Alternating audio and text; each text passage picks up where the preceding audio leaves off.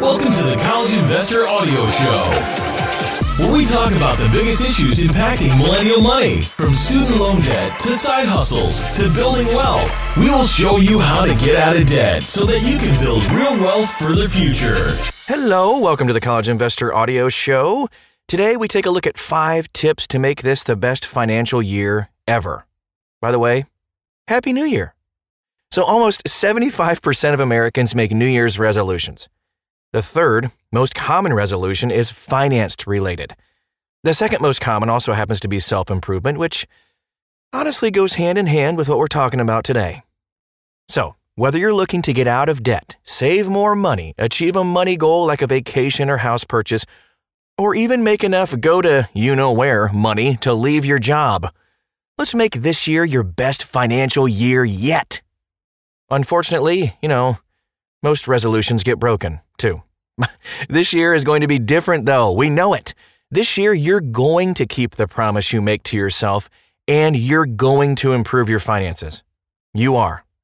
Here are 5 tips to help you succeed in the next 12 months. Number 1, get organized. Oh, come on. Seriously?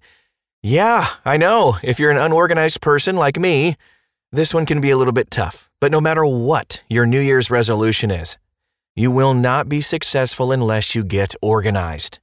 Some people call this budgeting, but this is the step even before budgeting. Seriously though, just get organized.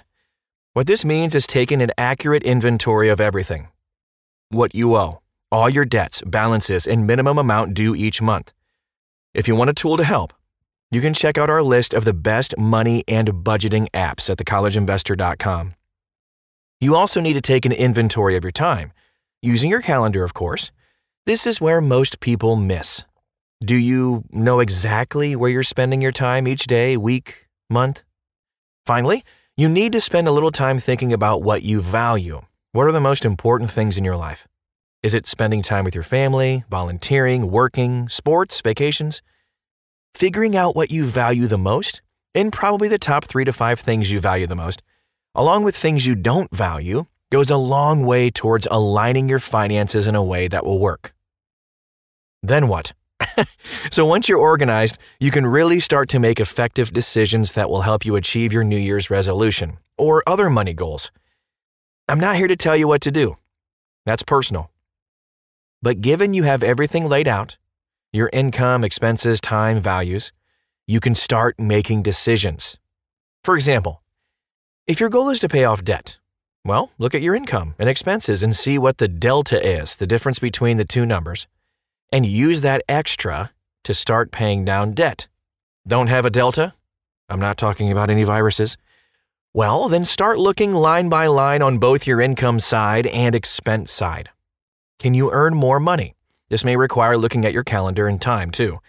Can you cut expenses? This might require to look at what you value and see if you're wasting money on things you don't value. The fact is, money is uber personal. There's no real right or wrong answer here, but the truth will align with a combo of income, expenses, time, and values. If you're on this step, you want to check out a bigger budgeting guide, check out our article called Budgeting for Your Personality and Style. There's even a podcast for it too that you can find in the archives. And that article is at thecollegeinvestor.com.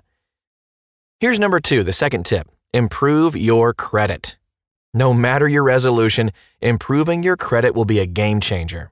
Looking to save this step actually takes several sub-steps to complete. First, you want to start cleaning up your credit. Order a credit report, it's free by the way, at annualcreditreport.com. You might find some adverse information that is lowering your credit score. Next, fix the bad credit listed on your report.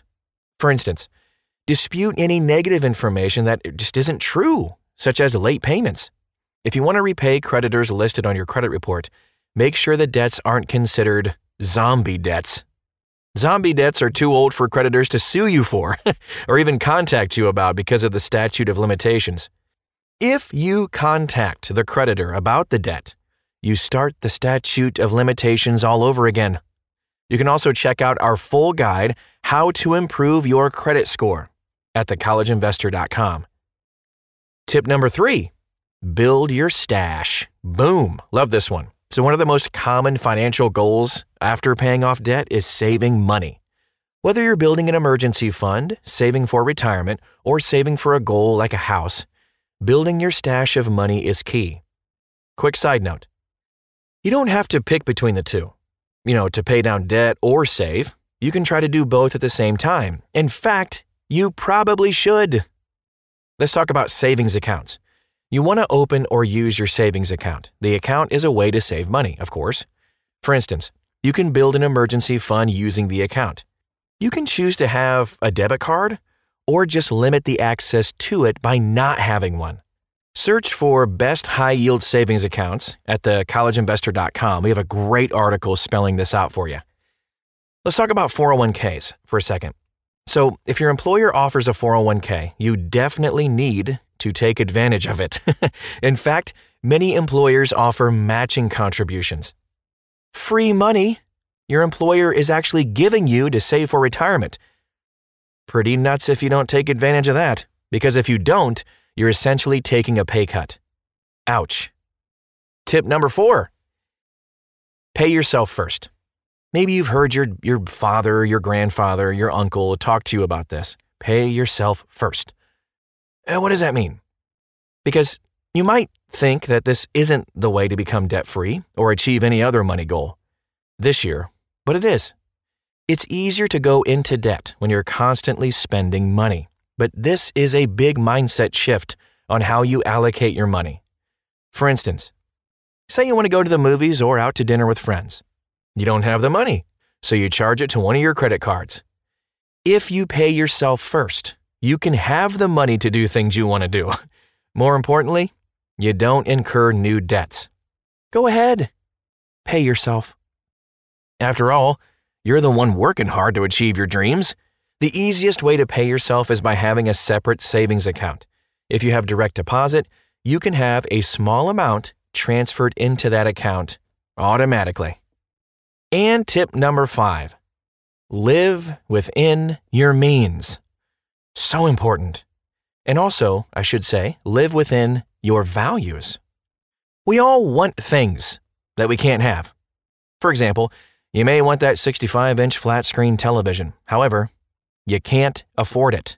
The debt-free, financial independent thing to do is to save up for it or not buy it. Living within your means and values requires making big changes and aligning your spending to your values. On a basic level, you can just stop using savings or credit cards for items that you can't really afford. Make a monthly budget based on your income. Track your spending and also pay your bills on time.